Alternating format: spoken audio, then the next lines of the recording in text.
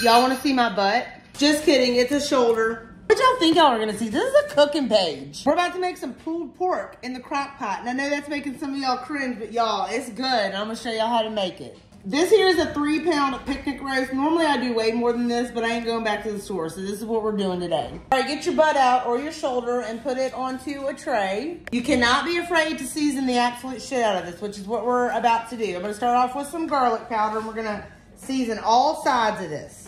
Some onion powder, some paprika, and any kind of all-purpose seasoning you like. And today I'm using a new one. This is by my friend Austin Dennis. This is the Any Reason season, and this is from the I Cook You Look line. And y'all, this smells amazing. All right, we're gonna give her a good dose.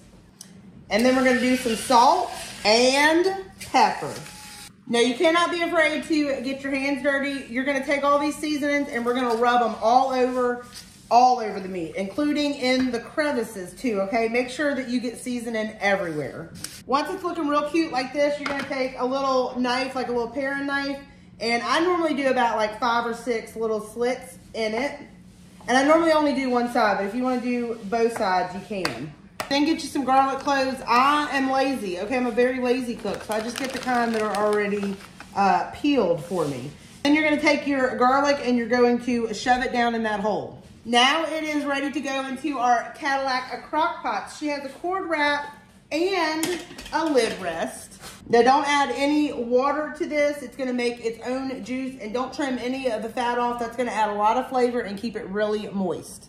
All right, now we're gonna cook this on low for 6 to 8 hours or high for 4 to 6. You just wanna cook it until it's falling apart. Once we get to that point, I'll be back. This has been cooking for 4.5 hours on high. I took a knife and kind of chopped it up, and it still needs about 45 more minutes, but this is the point where we're gonna add the barbecue sauce. We like the Sweet Baby Ray's, and I normally try to add it as room temperature so it doesn't slow down the cooking, and I normally do 1.5 cups for every 3 pounds. So I'm gonna do about 1.5 cups in here, mix it up and see what it looks like. This is what 1.5 cups is looking like. As you can see, it's a little soupy, so that's why we're gonna let it go for about 30 to 45 minutes, let that thicken up and darken up, and then we'll be back. All right, y'all, here it is all done. As you can see, it thickened up. It looks real good. I'm serving this with chips. I gotta have the puffy Cheetos, some purple onion, mayonnaise, pickles. Sometimes I do coleslaw, but we're not doing that tonight. All right, so I have mayonnaise, pickles, purple onion, and of course the barbecue. All right, let's go. It's about to be a mess. Oh my, that is delicious. So damn good, y'all. All right, y'all. Thanks for coming to my Fit Cooking Show. Bye.